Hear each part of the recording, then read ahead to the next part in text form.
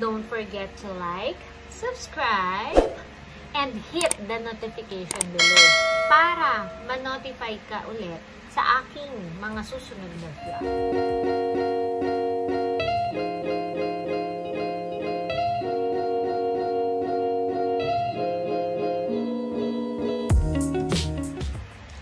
Hello mga Mare at Pare! It's me, Traveloier, and welcome back to my channel! So, shoutout muna kay Manay's TV.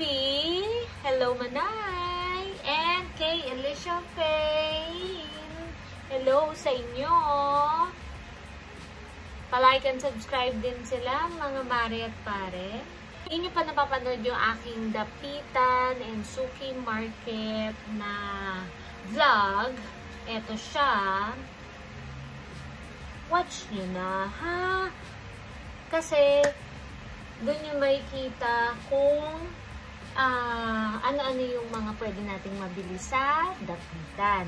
So, for today, ang aking vlog is Dapitan Haul. Bakit Dapitan Haul lang? Bakit di mo sinama yung Suki? Kasi sa Suki Market is barbecue lang ang aking binili. Kaya, Dapitan Haul tayo. Para sa mga nakakakilala sa akin, sa aking mga kaibigan, is magtataka sila kung wala akong binili.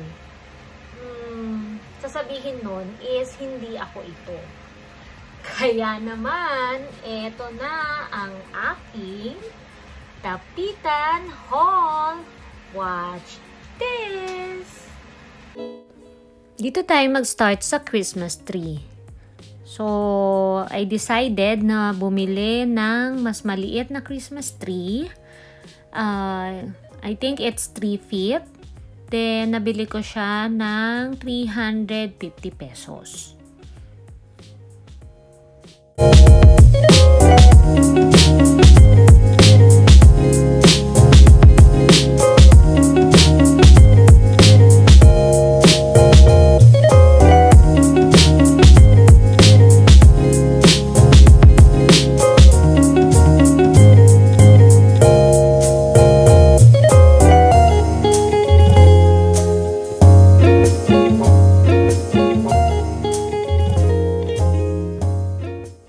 Next is ang mga pang-Christmas decorations. So, itong star with Santa Claus, pwede nyo siyang ihang sa wall, sa door, sa mga bintana, sa labas ng bahay. Nabili ko ito for 150 pesos each.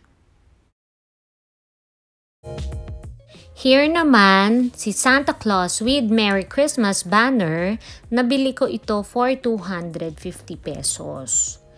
Then, etong Christmas tree na ceramic, binigay sa akin for 200 pesos.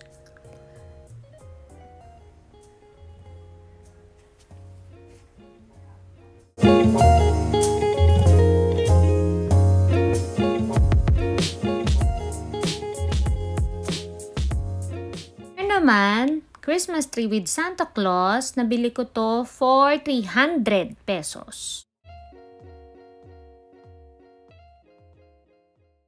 And for this Santa Claus, nabili ko to for 150 each. So, ayan, meron siyang bitbit na Merry Christmas, magka-partner sila, and sila din magka-partner. Here naman is charger plate. 150 each ko nabili ito. Pwede ito sa mga special occasions, pag may mga bisita, o pwede rin pang araw-araw.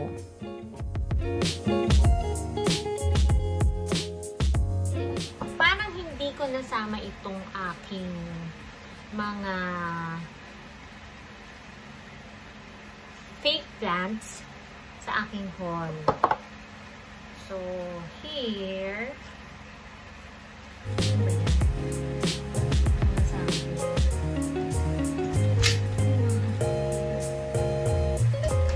okay.